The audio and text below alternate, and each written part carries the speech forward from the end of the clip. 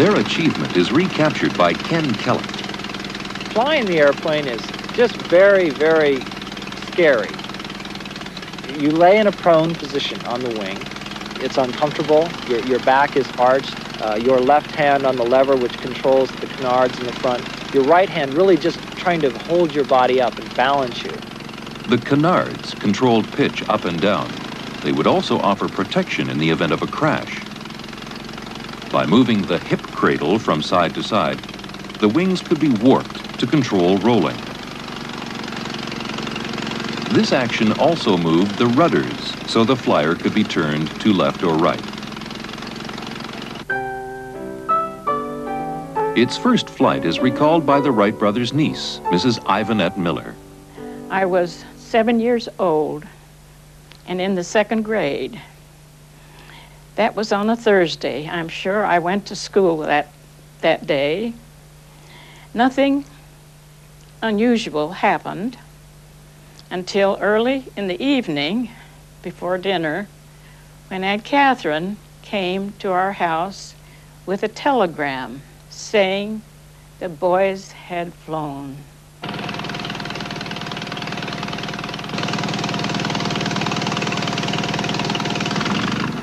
The age of flight began in an empty field in Kitty Hawk, North Carolina. It was 10:30 in the morning, December 17, 1903. With a toss of a coin, Orville won the right to roll into history.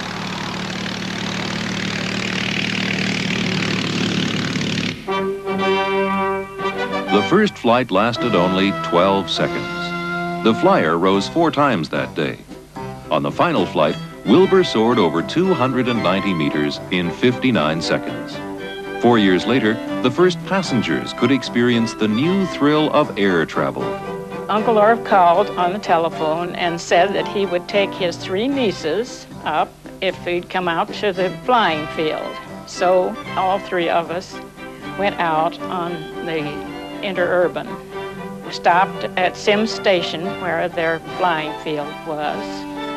He gave the sign that he was going to start, and he revved up the engine and the propellers, and away we went. We sat on the lower wing with our feet braced against a strut. I looked out over the wings that were carrying us up, and the ground that was falling away. This was free, open flying, and there's nothing like it. Nothing. We're really happy with it. I mean, it's everything they said it would be, which is really strange because, you know, you make something, it never turns out that way. So you bought this as a kit? Yeah, it's called a kit. You get fiberglass, you get resin, you get foam, things like that, but you've got to actually create it. Was it like a manual or something that you... Oh, you get it's great. Yeah, it's a big book. So they tell you They tell you. What? They do. They actually... Take the paintbrush out of the container. Literally, they say, you know, with your left hand, do this, with your right hand, do that. Requiring at least 1,000 hours of work, building this plane is not for the faint-hearted.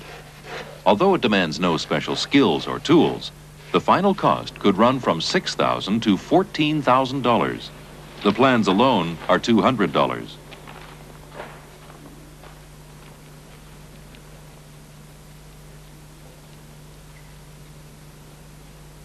When it's completed, it will be a Rutan Long Easy.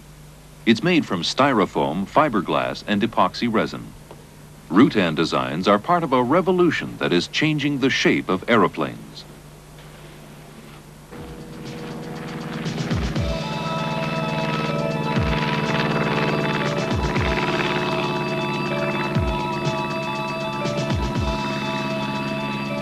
The winglets on the nose of the aircraft are canards, once used by the Wright brothers, now revived to make Rutan aircraft safer and more stable than conventional aeroplanes. Extra stability also comes from the tip sails fitted to the wings. Designer Bert Rutan.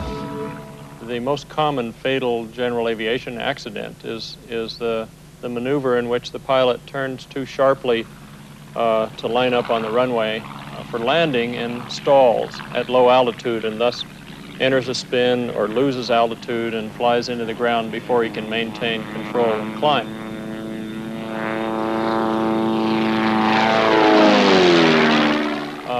these airplanes are relatively immune to that, in that if they get too slow, they can still just complete the turn without the stall. In a water tunnel, colored fluid simulates the flow of air over the cross-section of an aircraft wing. As the wing angle increases, the smooth flow over the top eventually becomes turbulent. The wing stalls, losing lift, and the aircraft drops. In Rutan designs, the canards in front are set to stall before the main wing. As the angle of the aircraft increases, the airflow becomes turbulent. The canards lose their lift and stall first.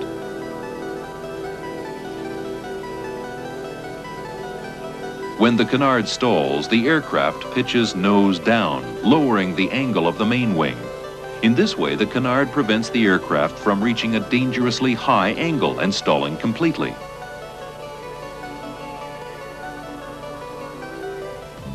This effect is called stall limiting. It makes the Long-Easy almost foolproof. In the world of aviation, Burt Rutan's designs have become legendary. Safe, lightweight, and economical, the Long-Easy can fly almost 4,000 spectacular design. As it slips through the desert air, the Voyager prepares to meet aviation's last major challenge.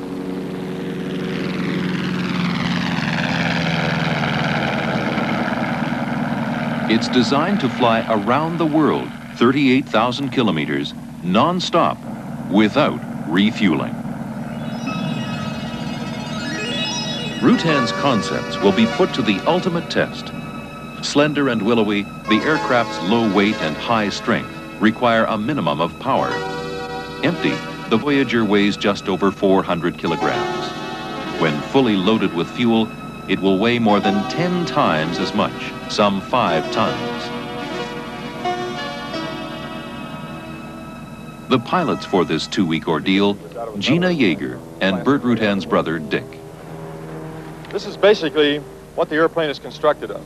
And it's a very thin, high-strength magnemite graphite facings on one side and the other. And in the center, it's a low-density honeycomb core. And actually, this type of advanced composites is really what makes this mission actually possible. Now, this honeycomb is made out of paper, and it's bonded. And I'll just peel it apart here.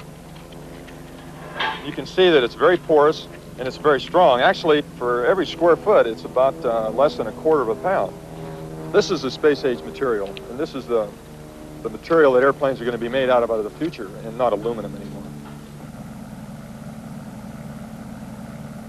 And although carbon is as stiff as steel, there's still quite a bit of flexing in the airplane. That's why the airplane needs to be span-loaded with fuel as much as possible. It will take about 13 days to circle the globe. For the crew, it's a physical as well as a technological challenge. The doctor will be working with us on the compatibility in the airplane with the fatigue, noise fatigue, and other factors in the program.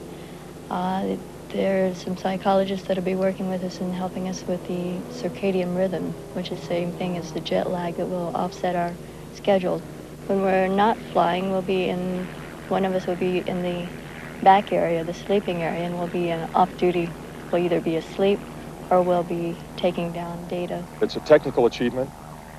That's kind of the business we're in, so why not?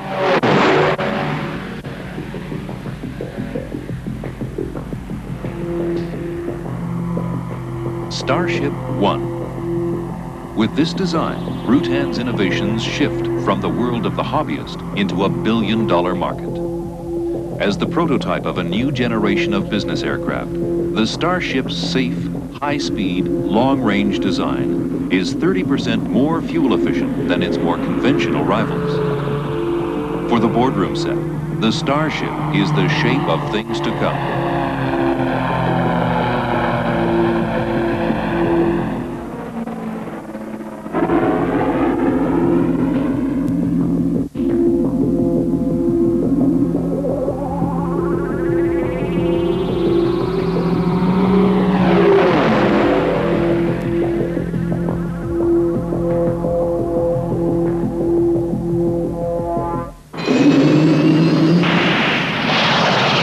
the secrets of the Harrier's success is its lightweight construction using advanced composite materials in place of metals. Sheets of carbon fiber are cut into patterns by automated knife blades.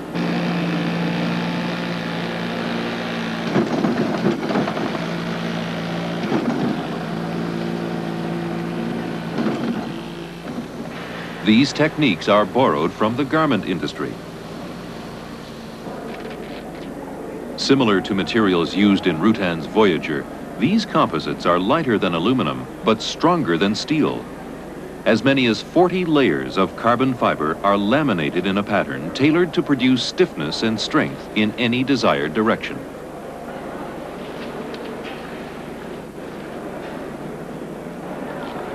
The laminated sheets, once molded to the aerofoil shape, are heated to permit bonding. Some of the tools look disarmingly primitive.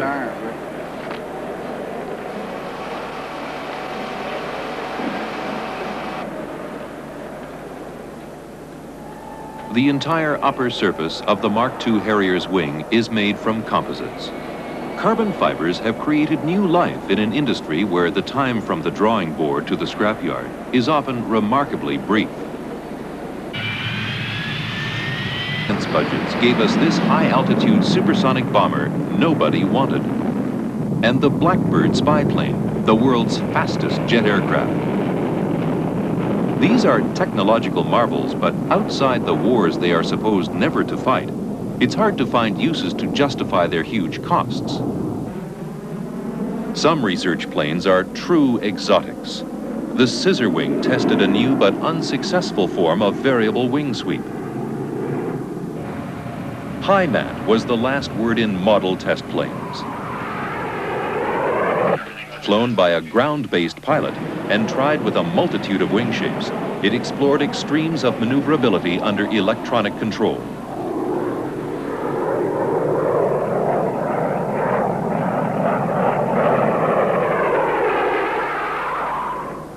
With swept forward wings and canards, the X-29 is the first X-craft to be built in a decade. Its revolutionary shape is designed to give it the maneuverability tested in high mat, the snappy agility needed to aim missiles more accurately and more rapidly. Swept forward wings also allow the X-29 to use less power than its predecessors, while flying faster and remaining in the air longer, always a crucial factor in fighter aircraft whose combat endurance is often measured in minutes rather than hours.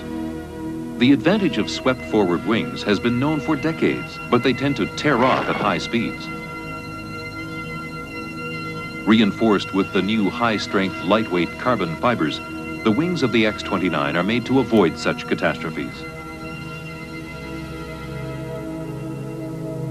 The unprecedented agility designed into the X-29 makes it so inherently unstable it can only be flown through computers. These were first tested with small models in NASA wind tunnels.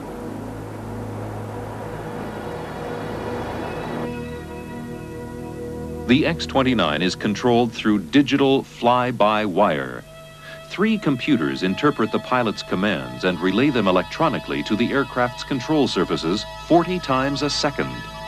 Without these adjustments, which make the X-29 so stable and yet so responsive, it would be fly-by-prayer. The X-29 would tumble out of the sky and disintegrate in seconds. With its computers, canards, forward-swept wings, and electronic nervous system, the X-29 is a radical challenge for its test pilot, Chuck Sewell. I've been involved with the testing of the airplane for about 2 years now. We've flown it many, many hours in the simulator, developing the flight control system and looking at the handling quality. The X-29's maiden flight had the atmosphere of a space shot. On the ground, 130 engineers monitored every move and awaited the outcome.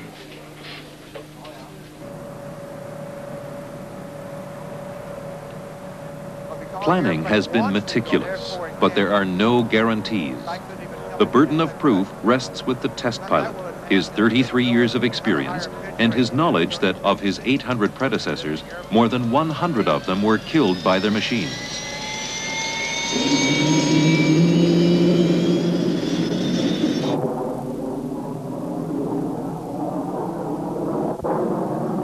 In December 1984, the investment of 8 years of research and $140 million paid off.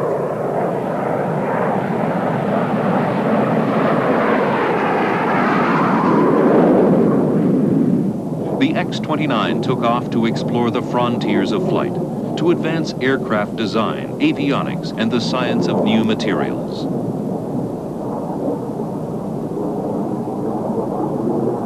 The sinister offspring of this aerodynamic embryo will be tomorrow's advanced tactical fighters, just a part of the arsenal science has sold us for a crippling price. Once again, we've reached the pinnacle of inspiration in our search for more elegant, efficient, and costly ways to kill each other. Through intensive research, an invention that has brought the world closer together has evolved into this sobering paradox. It seems a long way back from this war toy, this supersonic dart, to that awkward first flight on the sand dunes of North Carolina. Beyond the dilemma of knowing how we can use our knowledge, beyond the nightmare of knowing what will happen if we misuse it, survives the dream of those who can at last hang on to the wind.